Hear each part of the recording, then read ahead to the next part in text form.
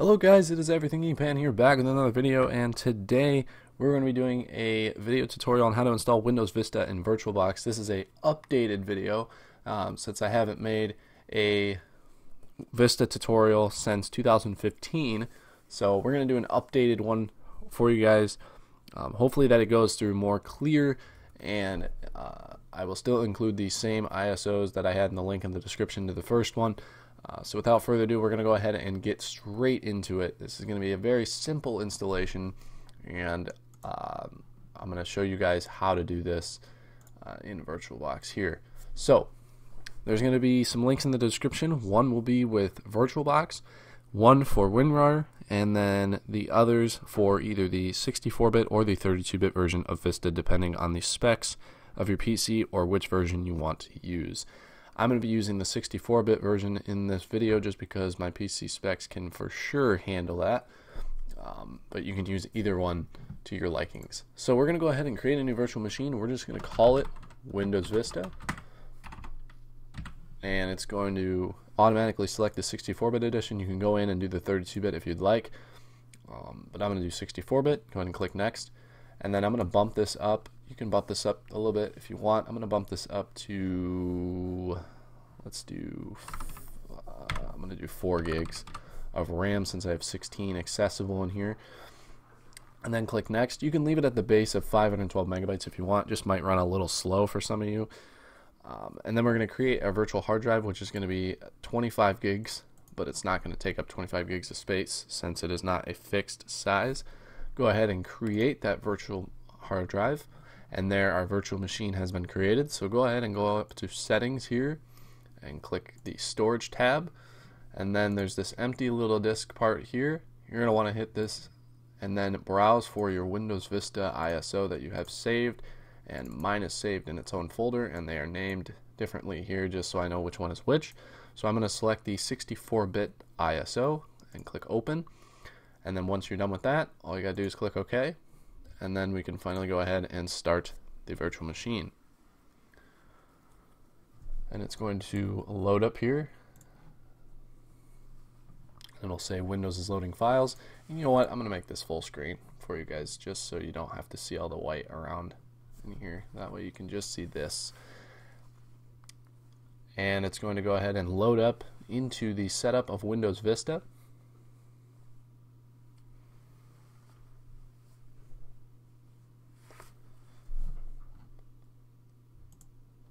And as you can see, for anybody that's used Windows Vista or installed it before, you've seen this screen before.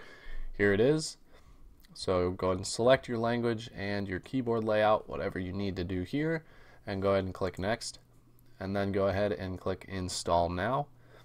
And it'll say please wait, and it will load up for a product key activation. You do not need a product key to install this. Of course, it will not be activated, but I don't think you plan on activating a virtual machine. Plus, they do not even support mainstream for Vista. They haven't done so for a while now. So to bypass this, just go ahead and click Next, and then click No on this screen, and it will bypass that. And you can select whichever version you would like. This is pretty much an all-in-one type ISO. And I'm going to go ahead and select the Ultimate Edition. Then check I've selected the edition of Windows I've purchased. Then you will be able to click Next, and then it will come up to the license terms. You do not have to read this whole entire thing. As you can see, it is long. So go ahead and just check the box to accept the license terms and click Next. And then obviously you can't upgrade because you don't have another operating system installed, so we do custom. And then you see your 25 gig unallocated drive here. We're going to go ahead and install it on that and click Next. And then now it's going to begin the process of copying all the files and installing Vista. And it's going to restart a couple times during the installation. I believe twice or 3 times at the most. I know 2 times for sure. So just let it do its thing here. This is the part that should take the longest out of all of them.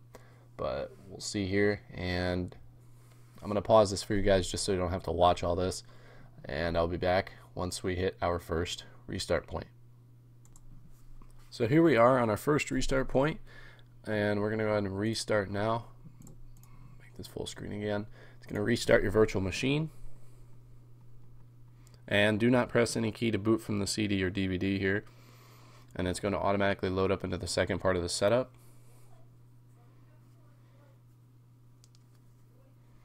And it'll say, please wait while Windows sets up your computer, and it's going to load up into the second part of the setup.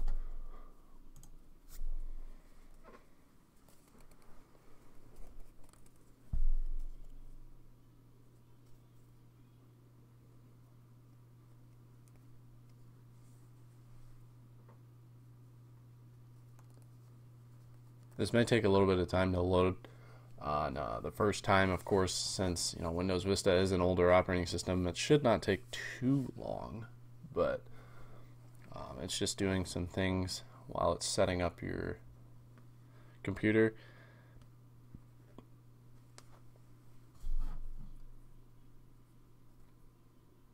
And it may restart one more time after this. I'm not sure. It might restart during this. I can't quite remember for sure.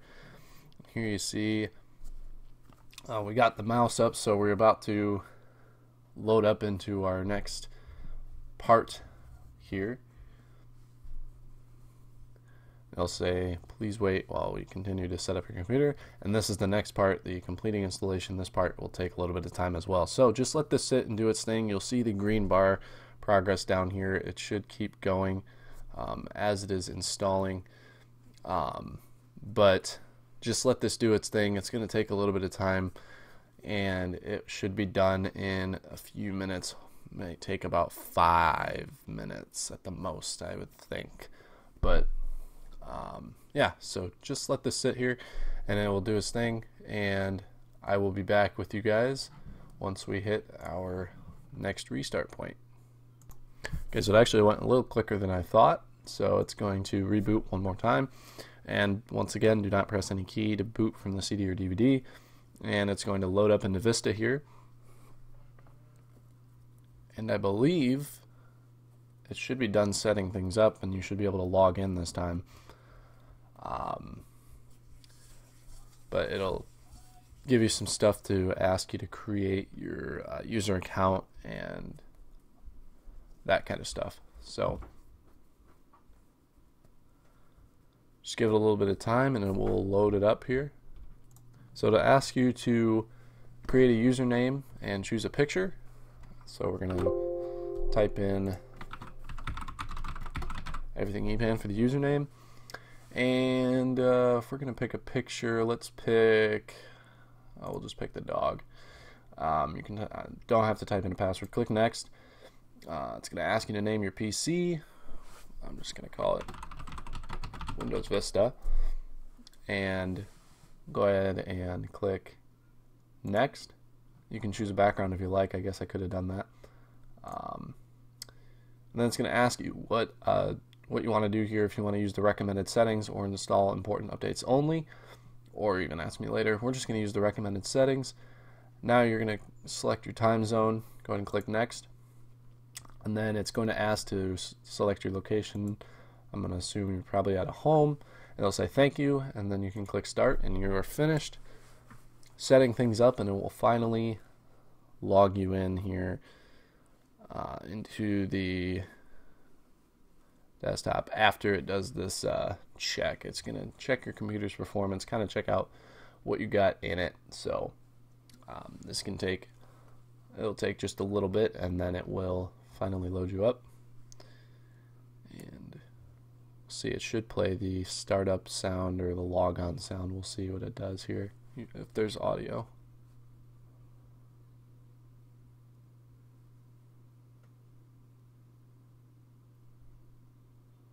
So it'll log you in and prepare your desktop, and you see that it is the Ultimate Edition. I have Windows Vista Ultimate on in here installed.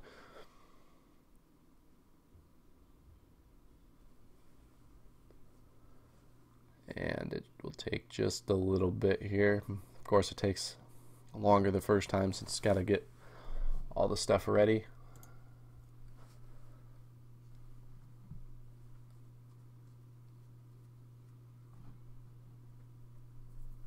And it's going to keep loading. I'm going to wait it out here. I'm not going to pause it because I want to see how long this will take. It shouldn't take that long since I've got 4 gigs of RAM dedicated to it, but we'll see here. And once it's done preparing your desktop, you will now see the desktop, and you are now logged in. It didn't play any sounds, which I thought was weird. There are audio drivers installed and network drivers, so the audio should work, but it doesn't seem to be working at all right now, so that's okay. So yeah, if you're at the desktop here and you're able to maneuver around into the operating system, that means you've successfully installed it. So leave a like on the video if it ended up working for you, and if there were some issues that you had during setup, make sure to leave a comment down below, and I will try and help out as best as I can. And so that's going to end it for me. If you guys have any sort of suggestions for videos, leave a comment down below as well. And if you're not yet subscribed, if you're new to the channel, hit the subscribe button. And if you want to be notified whenever I upload a video, hit the bell button to be sent a notification whenever I upload. So that ends the video and the tutorial for you guys. Thank you guys for watching, and I will see you guys in the next video.